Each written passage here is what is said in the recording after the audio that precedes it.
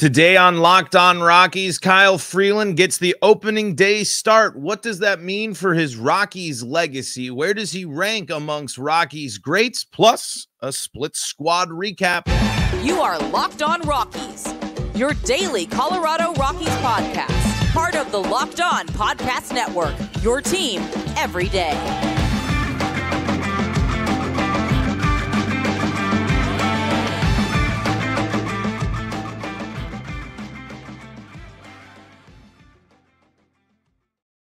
Rock on Rockies fans, welcome into the Locked On Rockies podcast for today, the 20th day of March in the year 2024. I'm your host of the Locked On Rockies podcast, Paul Holden, bringing you your daily Colorado Rockies talk right here on the Locked On Podcast Network, where you can find your team every day.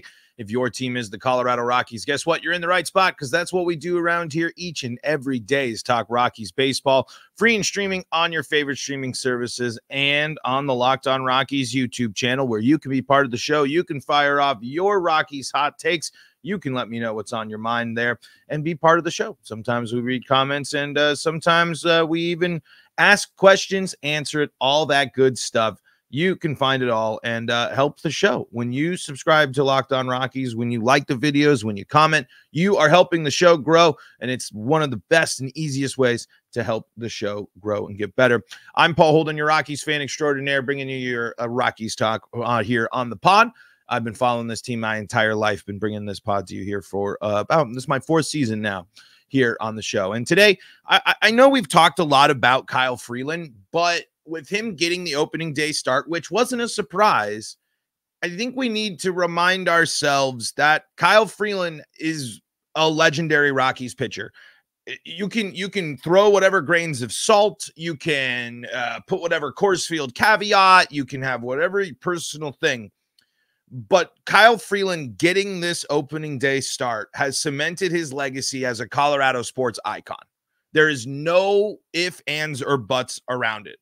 A guy that grew up in Colorado, plays at Thomas Jefferson, and now has played his entire career so far for the Rockies, while also being one of the most successful pitchers in Rockies history as well. It deserves to be recognized. It deserves to be reflected on, and it deserves to be put on notice that if Kyle Freeland is coming out and playing the way that he feels like he can play, is showing signs of in spring, and from some of the things that we're hearing from spring, it is something that you can sit there and say, we might, total grain of salt, getting ahead of myself, and I don't want to jinx anything, but we could see a solid year. Let's just go solid year for Kyle Freeland. Let's not even go too over the top, because the Rockies need Kyle Freeland to be solid. We're going to dive into more of that here on today's show. Also talk about the split squad matchup that happened as well. Before we dive into everything today, today's episode is brought to you by Gametime. Download the Gametime app, create an account, and use code LOCKEDON for $20 off your first purchase. So I was setting the stage, and I was bringing up how significant it is for Kyle Freeland to get this. Let me just say, let's just go over some baseball reference WAR right here. According to their top 10, there's only one pitcher that Kyle Freeland is under in terms of WAR for a career. But it doesn't, I'm curious. I don't know if this page is different from this other baseball reference page, because this has Ubaldo Jimenez at 18.9, Kyle Freeland at 17.9. But then when I'm not looking at Kyle Freeland's actual baseball reference page, I see 18.1 for Kyle Freeland and 20.4 for Ubaldo Jimenez. So maybe that's still, I think that might just be Rockies WAR right there. I think that might be how that's factored in, considering that Ubaldo went and pitched for Cleveland and Baltimore. But still, I mean, think about that. Higher WAR than Herman, higher WAR than Jorge De La Rosa, Chacin, John Gray, Pedro Estacio, Jeff Francis, Aaron Cook. I mean, these are the names when you think of great and successful Rockies pitching. Those are the names. It doesn't get better than those names. And so for Kyle to be above those names, and in a situation where if he has a strong year, if he has a great year, if he has a flashback year, that's going to do massive things, not only for these numbers, but again, for his legacy. if we see a Kyle Freeland that instead of has a home, if we see home runs drop by 10 for Kyle Freeland, the Colorado Rockies win more ball games. If we see, if he gives up, goes back to even his 2022 number of giving up 19 home runs, the significance would be massive. If he was a Cy Young, he got votes for the Cy Young. He got votes for the Rookie of the Year. I mean, Kyle Freeland, if he's able to pitch at the velocity that he's coming out of, this is going to be something that will show that it made sense to extend him. He was the guy to stick with. When it's all said and done, when you look at the extensions for Rockies pitching, you're going to question for sure the Antonio Senzatella contract. German Marquez going down with Tommy John complicates this, but German has been really good. German arguably has shown that he has the stuff to be a great as well, an all-time Rockies great as well. I understand what the bar is. I understand what the level is. I understand what other pitching staffs are capable of. But this is in the context of the Colorado Rockies. This season is just such an interesting opportunity for Kyle Freeland to just not only benefit his career, but just take a massive stride in being the face of the new face of successful Rockies pitching. Again, I more statistical categories that Kyle Freeland is in the top 5 in: earned run average. He's in the top 5 in wins. He's in the top he's in the top 10 in strikeouts per 9 innings pitched. He's in the top 10 in innings pitched, top 5 in innings pitched. He's in the top 10 in strikeouts. He's in the top 10 in games started, and is going to be pretty darn up there for number 1. Him and German might go back and forth depending on he'll probably finish with more games started than German Marquez because of German's injury, and who knows what might happen with German. Kyle Freeland is also a guy that has been here and has been incredible for the community. And I know I've talked about. I just wanted to bring up all of that information to remind yourselves when you're talking about Kyle Freeland, and even with some of the struggles, he's still been good for the Rockies, and he's earned this. He's earned the right to be someone that looks at as a solution to Coors Field. Kyle Freeland, yes, has been bitten by it, but he's also been able to be better, more impactful, better than not. And someone that's been able to pitch and eat innings for the Rockies in crucial situations. I mean, triple-digit innings the last 3 years with the way this Rockies rotation has gone, and even his own health issues as well in those times. That's very important. Mixed in with the fact that we are hearing nothing but great things from Kyle Freeland from this spring. You're hearing about it, seeing it. Let's back that up here from Purple Row. In 14 innings over, and I'm reading from Skylar Timmons' Kyle Freeland named 2024 opening day starter. In 14 innings over 4 starts this spring, Freeland has allowed just 5 runs on 14 hits, with opponents batting .255 against him.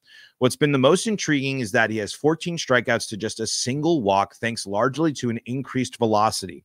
While he spent the 2023 season averaging between 88 to 90 miles per hour, he has regularly reached 92 to 94 miles per hour on his fastball. He's also been working on a new changeup grip that he learned from retired St. Louis Cardinals pitcher Adam Wainwright when they played in the World Baseball Classic together last year. His command of the zone has led to an efficient 11.79 pitches per inning. It's spring training. I understand that. But for him to now show the increased velocity across spring training, your excitement level for Kyle should build. And, I know what the ceiling most likely will be, but I'm not going to let that sit here and tamper my enthusiasm for a guy that has earned his place in Rockies history and earned this moment, earned the right to have to be tied for the most amount of opening day starts with German Marquez, earned the right to be someone that gets to say, I pitch at Coors Field and I have been successful here. Yes, you can look at last year. Yes, you can look at some of the and stuff, and you can point to some of the bad times, but then that means you're completely ignoring when he's had success and the fact that he's only 30. Or what is he? He's over 30 now. Was he 31? He's going to be 31 this season. He's just about to turn 31 in May. So he still could potentially have a few great years left, good to great, to cement his legacy here as someone that has fully established himself and fully bought in to being a representative of the Rockies. And the other thing is, too, if Kyle Freeland comes out the gate and sets the tone, I think that's really going to be something we can look for for the Rockies to build off of and grow with as the season gets started. I want to dive into that. And again, I want to just go in a little bit more into just some of the stuff that we've heard about Kyle Freeland from spring, from the camp, and from what people are saying about him in the news following this announcement of him being the opening day starter. We're going to get to all of that and more coming up in segment number 2 of Locked On Rockies. Before we do that, though, got to tell you about the folks that help make this show possible, and that includes PrizePicks. PrizePicks is the best way to play daily fantasy. Where are you going to find my... There it is. There it is. It's your number one spot for daily fantasy, and it's just in time. You can get 100 times your money on PrizePicks with as little as 4 correct picks. PrizePicks is the largest daily fantasy sports platform in North America. They are the easiest and most exciting way to play daily fantasy sports. It's just you against the numbers instead of battling thousands of other players, including pros and sharks. You pick more or less than on 2 to 6 player stat projections and watch the winnings roll in. And like I said, you can get 100 times your money on PrizePicks with as little as 4 correct picks. You can turn $10 into $1,000 with NBA, NHL, and college basketball entries today on PrizePicks, America's #1 fantasy sports app. You can see it all. You can download the app and you can get a first deposit match up to $100 when you download the PrizePicks app today and use code LOCKEDONMLB. That's code LOCKEDONMLB, all lowercase, and you can get a first deposit match at PrizePicks. Make sure you download that app, use code LOCKEDONMLB, get that deposit match, and don't miss out on all the daily fantasy sports fun at PrizePicks. Pick more, pick less. It's that easy.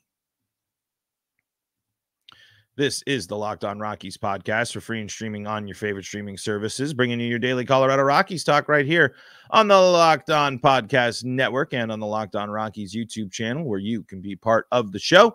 You can fire off your Rockies hot takes. You can let me know what's going on your mind when it comes to the Rockies. And folks, we got a big preview coming up for you here tonight. As you know, Locked On has launched the first ever national sports 24/7 streaming channel, Locked On Sports Today. Baseball fans, mark your calendars for tonight at 7 p.m. Eastern for the best MLB season preview coming exclusively to Locked On Sports Today.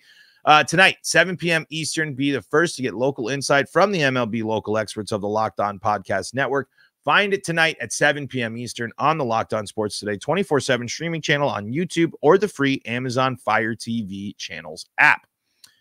All right, so I was talking about Kyle Freeland, and I gush a lot about that. It's something that I understand. I mean, I'm a little sappy for it, but I think it's a guy that's earned it. And as much as, criticism as you might have and worries as you might have for Kyle Freeland, the things that we've seen from him this spring are really encouraging. And if those transfer over to the regular season, he is the guy the Rockies are going to have to rely on to start the season off, to get things going on the right foot, he can be the momentum setter. He is when any Rockies pitcher out of any of them, he's the guy. He is the one the Rockies have to turn to as usual to be the one, be the stability, be the trend setter. The Rockies have looked to him during this turbulent time of the regular of bad health. And he has been the one that has been able to stand the test of time, even throughout his struggle. And he takes last year easily, when you're looking statistically, the worst season of his career. Maybe 2019. You could say 2019, maybe a little, maybe worse, but really depends on how you look at it. It depends on that. But he takes last year and he goes in and it's not completely changing the wheel. It's reevaluating where he's at, reevaluating who you are, reevaluating where your body, where your mindset's at, and to be able to turn that into getting yourself feeling like you've taken the best care of yourself since 2021, mixed with an increased velocity and an increased confidence and the experience of being a major league vet and the experience of being able to work with one of the most successful pitchers in the game. That type of stuff matters. That's the type of stuff you look for in leadership within Rockies pitching. When you are looking for someone with bona fides for Rockies pitching, Kyle Freeland has them. And if this year is the bounce back year, if Kyle Freeland is an all-star this year, it's not gonna, it might not really change the overall outcome of this season for the Rockies, but they'll win more games. He will go down, he will shoot up the lists of where he ranks amongst all-time Rockies. This is an opportunity for Kyle Freeland to set the tone for the Rockies in 2024. And when you're looking, this is a moment for the Rockies vets, Kyle Freeland, Charlie Blackmon, Ryan McMahon, to rekindle, reignite, remind people about successful Rockies baseball. They were there the last time it happened. I know Ryan McMahon is kind of a stretch, but Kyle and Chuck, two guys that their roles on the team can't be undersold. If these guys show that they are able to still contribute and be effective and be better, that matters for the Colorado Rockies. That matters for this team. It matters for these young guys to be able to grow and go with. It matters for the Rockies to have a guy that they can rely on in the starting rotation as they hope to get the other guy that they really rely on back in there. This is it's just an opportunity. When I think of a guy on the Rockies that I want to be the trendsetter, be the one that gets this season off to on the right foot, be the one that dominates, Kyle Freeland's at the top of that list. I mean, obviously you root for anybody. You of course, that's the whole point of what we do. But it's a moment here. This stuff, when you are talking about significance in the history of the Colorado Rockies, this stuff matters. This stuff matters. It really does. So I know I'm a little sappy on it. And I understand it's like, hey, it's Kyle Freeland, like pump the brakes a little bit about it. But that's what I mean. This is a moment to reflect on success, even amidst his struggles. It doesn't take away from the fact that he has success and has the ability to be successful again and the potential to bring greatness back to the Colorado Rockies. You know, the next, a miraculous Rockies run, as improbable as it is, if any sort of crazy Rockies run or crazy Rockies eyebrow raiser or crazy Rockies something that makes people turn around and be like, whoa, this team's better than expected. It's going to start with Kyle Freeland, and it's going to continue, and it's going to happen because of Kyle Freeland. He is easily one of the most important pieces of this team, like we talked about before. So we'll see where it all shakes out. But like I said, a great year for Kyle Freeland, and he really cements himself amongst the greats in Rockies history, and could put himself on a separate pedestal. And just in case you're curious, the down year for Kyle Freeland last year 1.7 WAR still. Kyle still, yeah. See that list is a little interesting because Julius Chacin's got a higher career WAR, but there are a lot of teams on that list. So I think that top 10 list on Baseball Reference is just Rocky's WAR. But Kyle Freeland does have his if you're gonna go total careers, he is third in total WAR behind Julius Chacin, higher WAR than Jorge De La Rosa, higher WAR than German Marquez, higher WAR than Aaron Cook, higher WAR than Antonio Senzatella, higher WAR than John Gray. And I know there's more stats and I know there's more things to look at, but WAR is just a pretty good benchmark when you're looking at success and when you want to compare it to others. So, okay. That will wrap up my Kyle Freeland gushing again. I like I said, love the guy. I just love the story. I can't get enough of it. But let's talk about the split squad. Let's talk about what happened. Let's talk about the stuff that's a good sign here for the Rockies, even though lots of runs given up still again and no wins on the table as well. But we'll talk about that coming up here in segment number 3.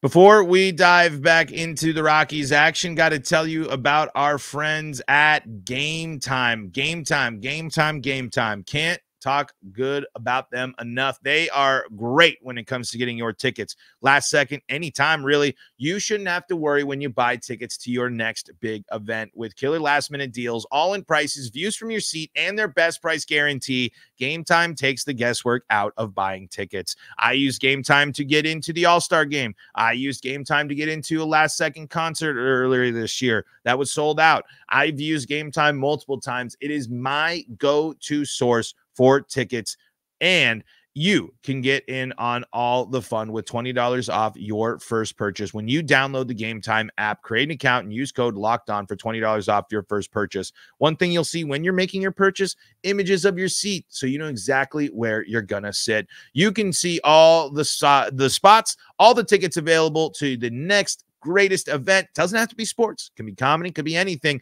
Check it out on the Gametime app. Terms do apply. Again, create an account and redeem code LOCKEDON. That's code locked on for $20 off. Download Gametime today. Last minute tickets, lowest price guaranteed. This is the Locked On Rockies podcast for free and streaming on your favorite streaming services, bringing you your daily Rockies talk right here on the Locked On Podcast Network. Shout-outs to all my everydayers out there. Shout-outs to y'all for tuning in and joining us here on this lovely, lovely Wednesday. Rockies did play 2 games, and they tied 1 game here on Tuesday. They also got thumped in the other game by the Mariners, but some good storylines, some good things to see here from those games is that the Rockies do get a home run from Charlie Blackmon, his first one of the spring. The problem is the Rockies had a 7-0 lead in the 4th inning before it was given up. Again, when we're talking about trends, and I understand all of the stuff that all of the things to keep in mind and consider there. But one thing that we've talked about a lot of times this spring, Rockies jump out ahead. Rockies jump out to a crooked number lead, something like that. And then it starts to fall apart. I understand the context of spring, but it's something that as we're getting basically down to the home stretch, not something I was really hoping to continue to see. But at the same time, the Rockies are still a team that is scoring a lot. They're a team that is still been being mostly successful, not so much there in the game against the Mariners there, where it was a 12-3 drubbing at the hand of the M's there. Some strikeouts on the board there. The team striking out 11 total times there as a team in that one. Some stuff that obviously we're not super thrilled about. And, the big concern is we were just waxing poetic there about Kyle Freeland. You certainly can sit and say there are some concerns so far about Austin Gomber in his limited time this spring. 0-2 with a 15.26 ERA in 7.2 innings pitched, 5 strikeouts and a whip of 3.13. I understand it's early. I understand that it is something that we don't have to worry too much about, I guess. But those are bad numbers. And those are bad numbers from a guy that, again, has just been treading water, has, had moments last year where you like the tenacity, you like the energy, but boy, that's when the significance of Kyle Freeland is emphasized by the mediocrity of Austin Gomber's performance or the concerns so far. I mean, he's been getting roughed up so far this spring. That's a big problem. Giving up 21 hits in 7.2 innings, including a home run, 3 walks to 5 strikeouts. It's spring. I'll give it time, but it's really that stuff's worrying. That stuff's worrisome. Let's see if I can get the other game here. Starting pitcher for the Rockies here in this game, Dakota Hudson has his ERA this spring is 3.60. Got 6 strikeouts in this game. Gave up 3 hits. He's been, he's been looking a little interesting. And when you're comparing it there, Dakota Hudson, 1-1, 3.60 ERA in 10 innings pitched, 11 strikeouts, a whip of 1.60. Austin Gomber's he's got to perform. He's got to step it up. I mean, Cal Quantrill and Dakota Hudson, I know they're not the Cy Young candidates. I know they're not the elite ball players that some wanted the Rockies to go after, but these guys are coming for your spot. You're going to slip further and further back. And there's a young guy, Ryan Feltner. There's young pitchers that won their spot on this team as well. And Austin Gomber, if it wasn't for injuries, I would still probably be looking for his spot on this roster. So, I mean, I'm encouraged by that. Again, we're taking the grain of salt of spring there, but that's the type of stuff you're looking for. Dakota Hudson now in those 10 innings pitched has not let up a homer, has given up 9 hits and 4 earned runs in that time, giving up 7 walks to those 11 strikeouts. But again, 21 hits in 7.2 innings pitched. Big worries, big concerns there when it comes to the Rockies' third arm in the rotation there, Austin Gomber. Some interesting names there in the bullpen for this game, but the big issue when you're looking at this is Tyler Kinley and Jake Bird are get roughed up in the game against the Guardians. That's the reason the Rockies lose that lead. Basically, Tyler Kinley allows 3 earned runs, and then Jake Bird allows up 2s, but Mears there in the end as well gives up 3 earned runs. That's the big problem here. The curse of the Rockies here. 2 walks from Tyler Kinley, and that leads to 3 earned runs. 2 walks from Bird, that leads to 2 earned runs. Mears, it's a walk, and that and a home run. So that's the type of stuff that's going to sink the Rockies this season. That's the type of stuff that they got to avoid. They got to avoid those big crooked number innings if they're going to be successful, and they got to be able to count on guys like Kinley and Bird to get it done. Folks, that's going to do it for today's episode of Locked On Rockies. We'll be back in action. Actually, I want to preview or get excited for some stuff.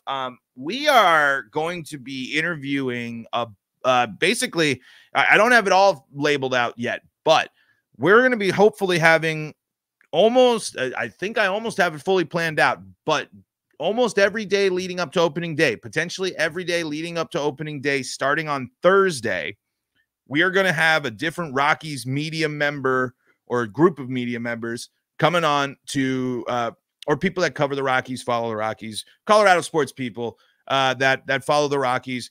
And we are going to talk rocks, preview the season, get ready to go here with a bunch of with content creators, media people. So stay tuned for that coming up starting on Thursday, starting tomorrow. So we got Patrick Lyons, we got Susie Hunter, we got the Purple Row guys are going to be joining us. We got Jake Shapiro. We got all sorts of people. Sorry, I don't know where I was going there, but we got all sorts of everything's still being finalized here as we're getting things ready to go. But hopefully, be looking for that. Hopefully, everything's going to be coming to you real soon. But be staying tuned for that as we're getting ever closer to opening day. Folks, that's going to do it for today's episode of Locked On Rockies. Thank you so much again for making us your first listen of the day. Check us out on your favorite streaming services. Check us out on your Locked On Rockies YouTube channel. Locked On MLB's got you covered on that second listen. And Locked On Broncos, Locked On Avalanche, Locked On Nuggets, and Locked On Buffs got you covered for more Colorado sports coverage. Till next time, this is Paul Holden saying so long from the Locked On Rockies podcast.